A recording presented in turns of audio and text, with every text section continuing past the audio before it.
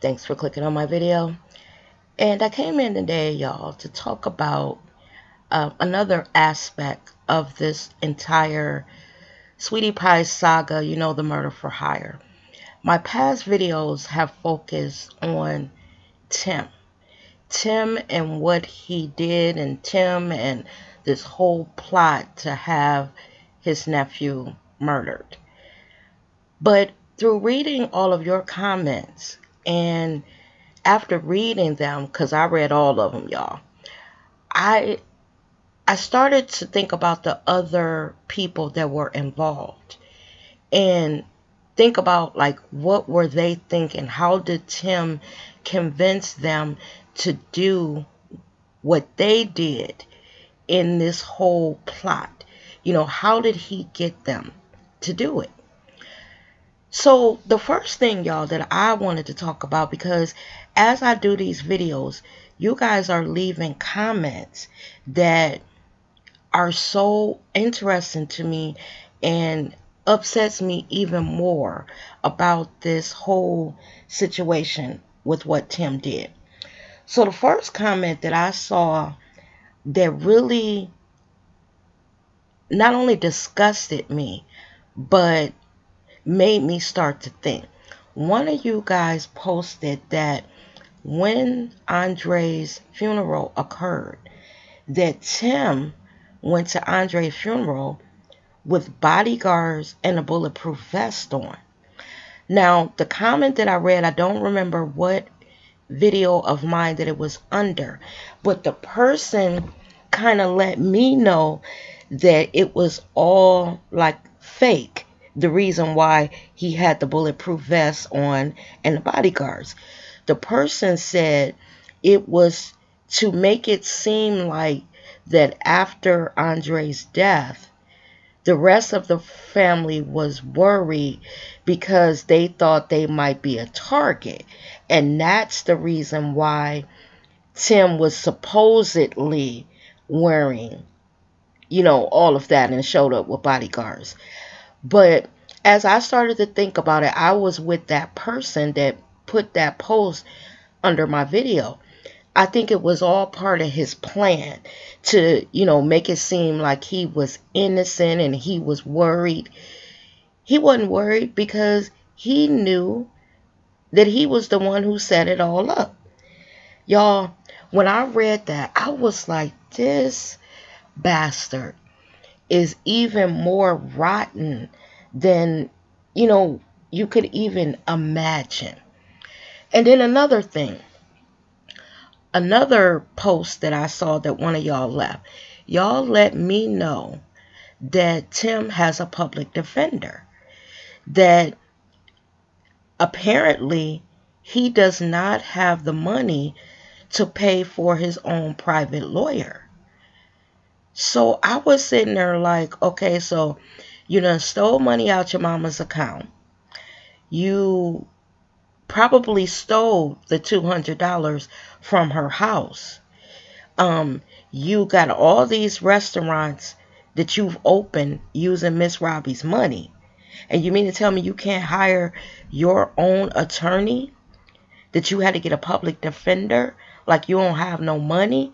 Now, I did hear from y'all that his other businesses are not doing well. And I want to stop right here before I go on. I want to thank all of y'all for commenting, putting information that you have heard, because the information that we are getting so far is a little sketchy. And because we all fell in love with Miss Robbie and the family, it's almost like we're invested in it. We're not doing these videos because, we're being nosy or we trying to, invade in their lives. It's almost like they're our family. You fell in love with Charles.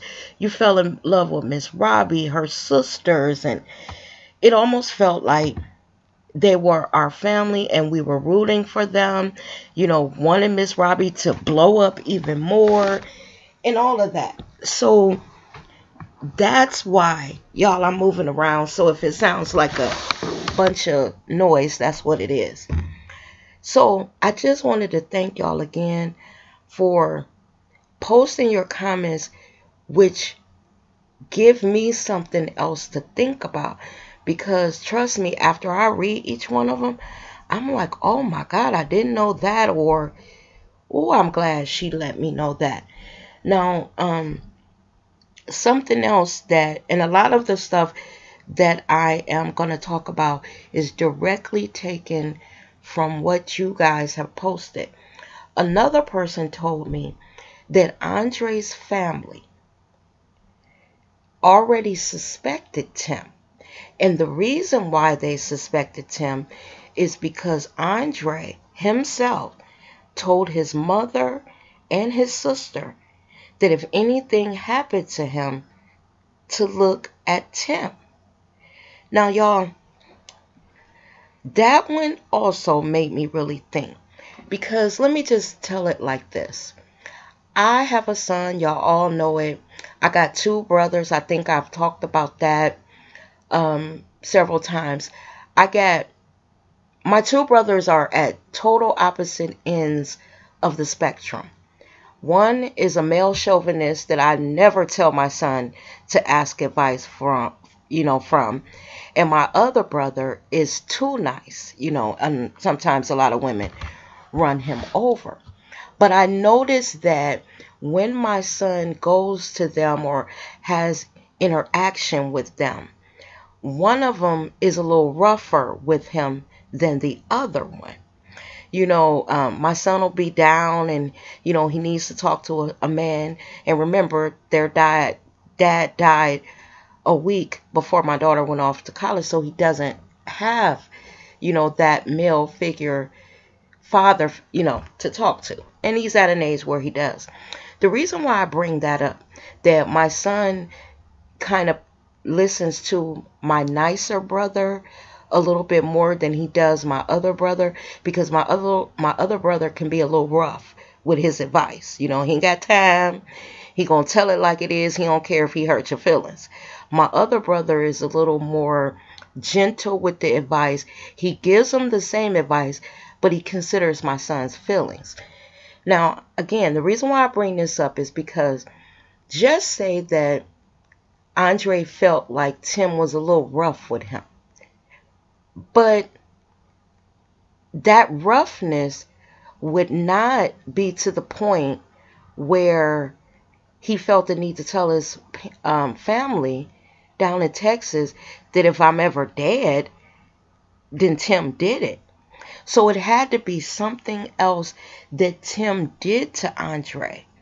Not fussing at him, not getting on his case if he saw him goofing off in the restaurants. Not anything like that, because those are things uncles do.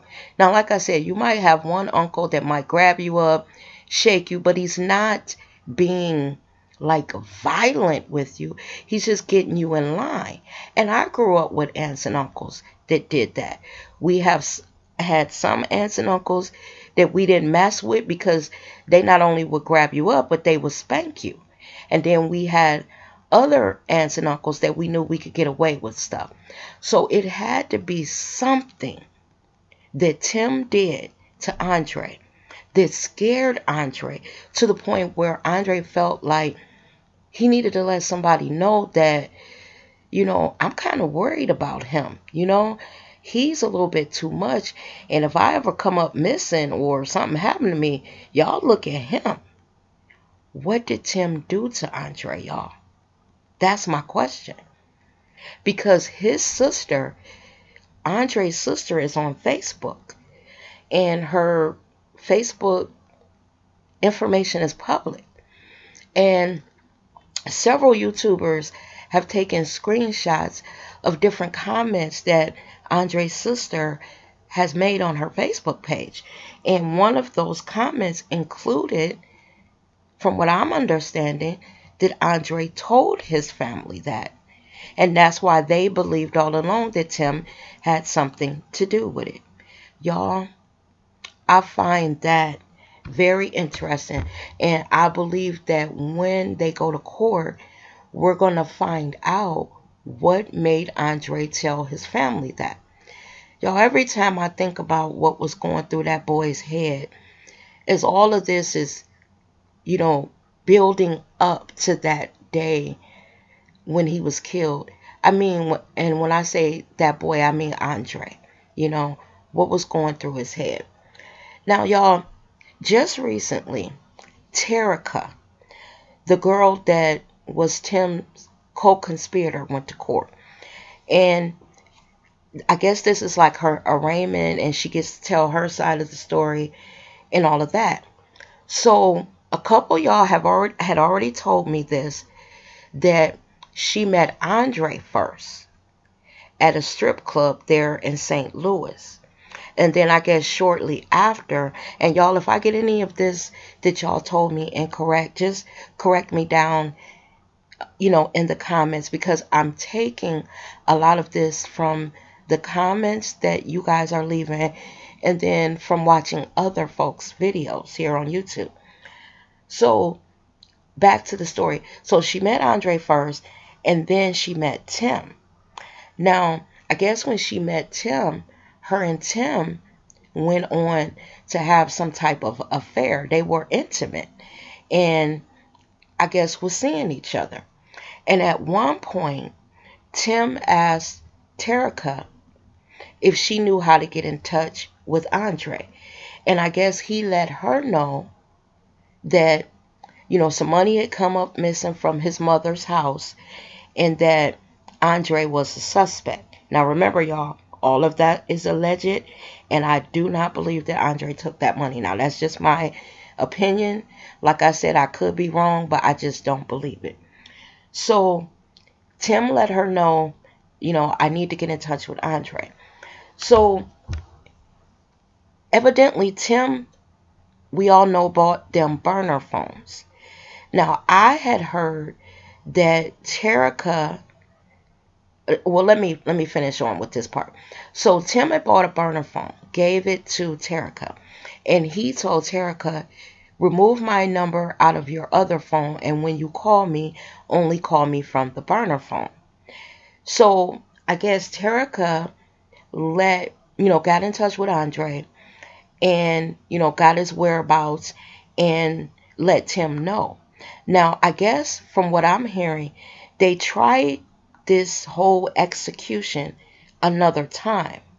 Now, I saw this on someone else's video, and it didn't work the first time because I guess wherever Andre said he was going to be, he wasn't. So they had to try for it again. Now, y'all, if this is wrong, correct me. So then Terica calls Tim and let him know that, okay, I've set it up again. Andre didn't want me to meet him at this one place. He, suggested that I meet him at this other place. Now, this second place, is a place where Andre ultimately was killed. So she had the location correct. Now, y'all, this is the information that Terica is telling the authorities in her arraignment.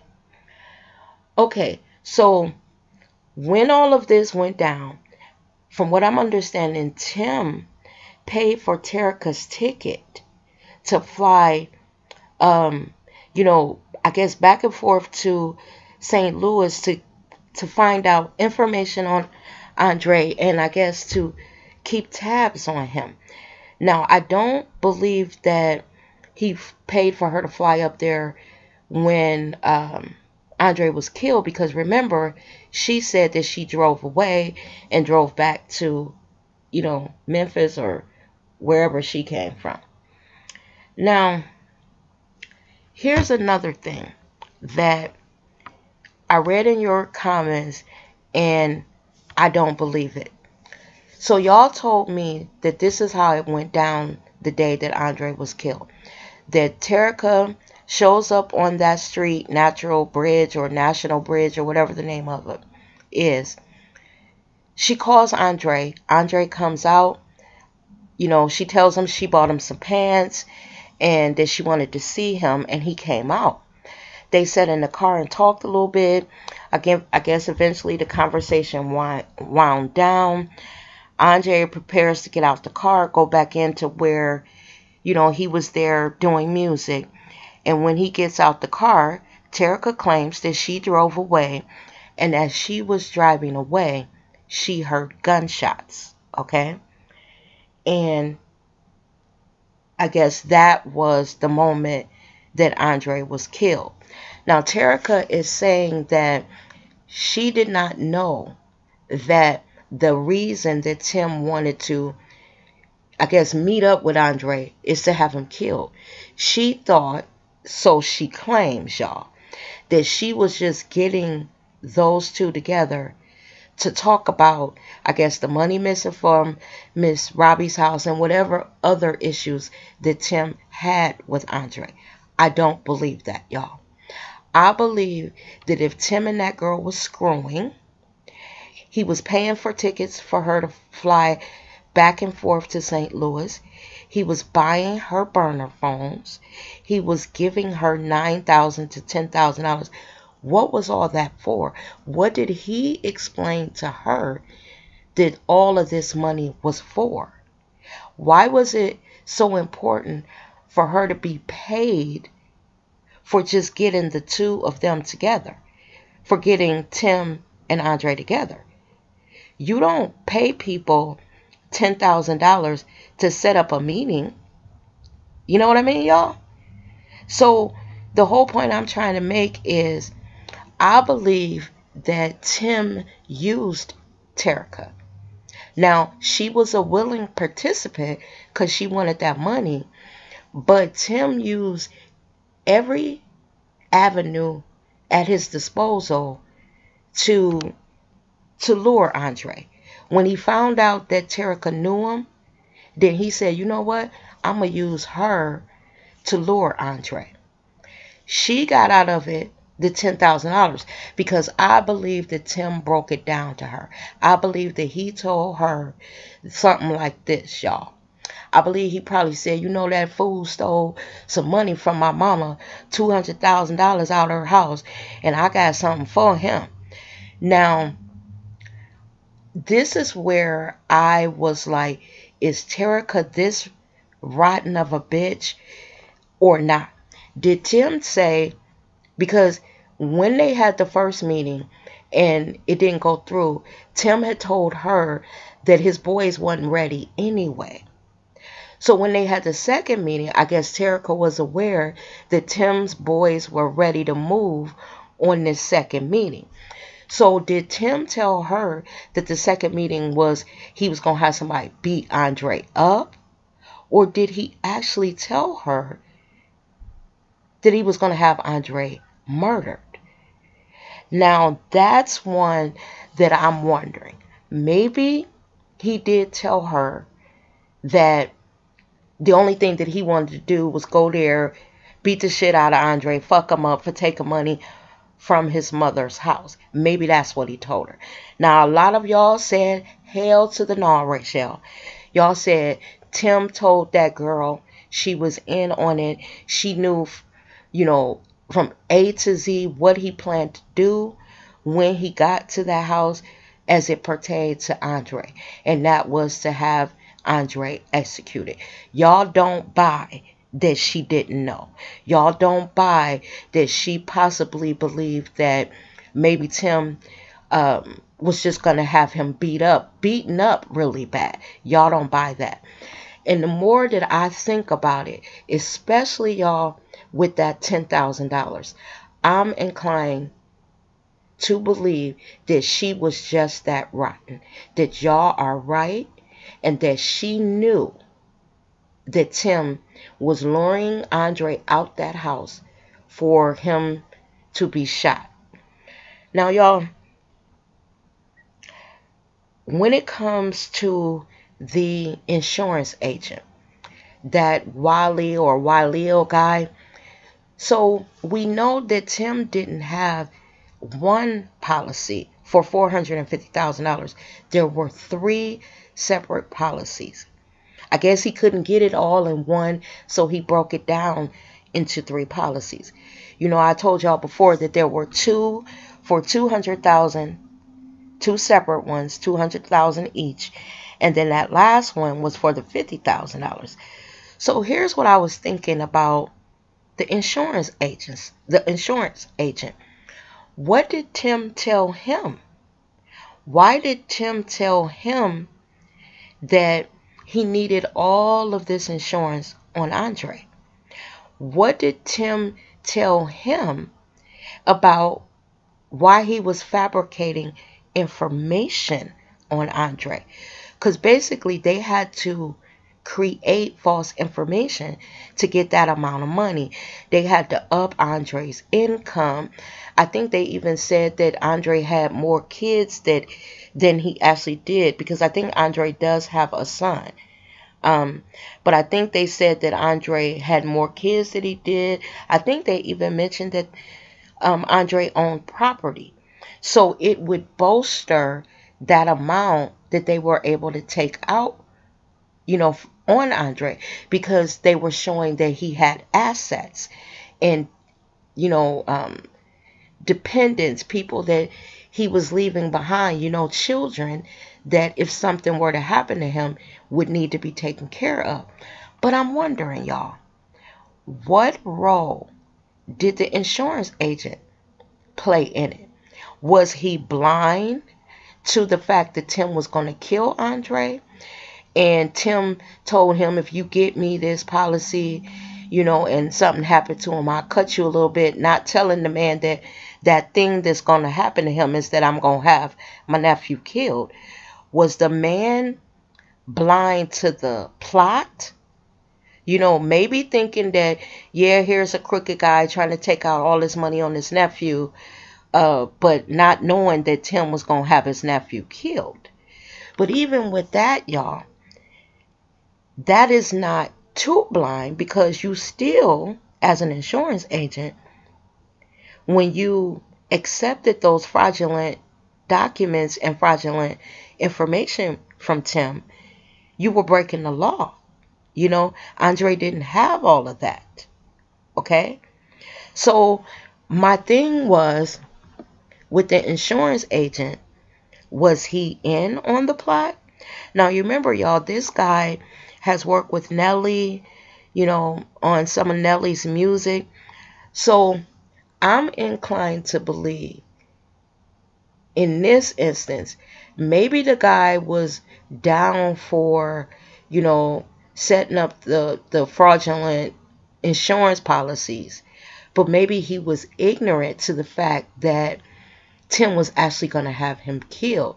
I guess Tim probably gave him a little something extra to get the policies, like paid him for, in the beginning, for setting up those fraudulent policies. And then now, after Andre was killed and all of this comes out, then that drew that insurance agent into all of this mess, because he helped Tim. Now, I want to know down in the comments on that aspect of my hypothesis, y'all. Do y'all believe that the insurance agent might have been ignorant to the the murder for hire plot, but all down for maybe getting paid a little extra to open up these fraudulent policies? Let me know down in the comments. Now, getting back to Tim and Terica, I believe that she knew the whole story. At first I was thinking, well, maybe the girl just thought Tim was going to have Andre beat up real bad, and that's what he meant by, his boys wasn't ready.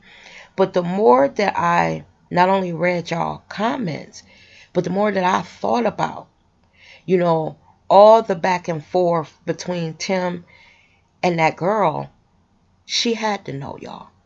She had to know. Now, from what I'm hearing, Terica and the insurance agent are now both pointing the finger at Tim. Basically, they're now remembering conversations, things that happened, and they're telling the authorities all of it to save their own asses. Now, y'all, we were wondering which one of them was going to break first.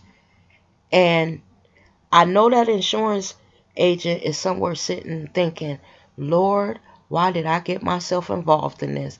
This shit done played out. This man took out, all this money on this boy. And you mean to tell me the reason why you did it is you were going to have him killed? So I know he got to be sorry that he got involved. Terica seemed like she down for the shits, y'all. Just the lifestyle and the fact that she has a record, and the courts considered her a flight risk and they wouldn't give her bail. They pull up her past, and then all that luring of Andre, she had to know. Y'all, this is the end of the video, but this is what I want y'all to do. Y'all comments are off the chain.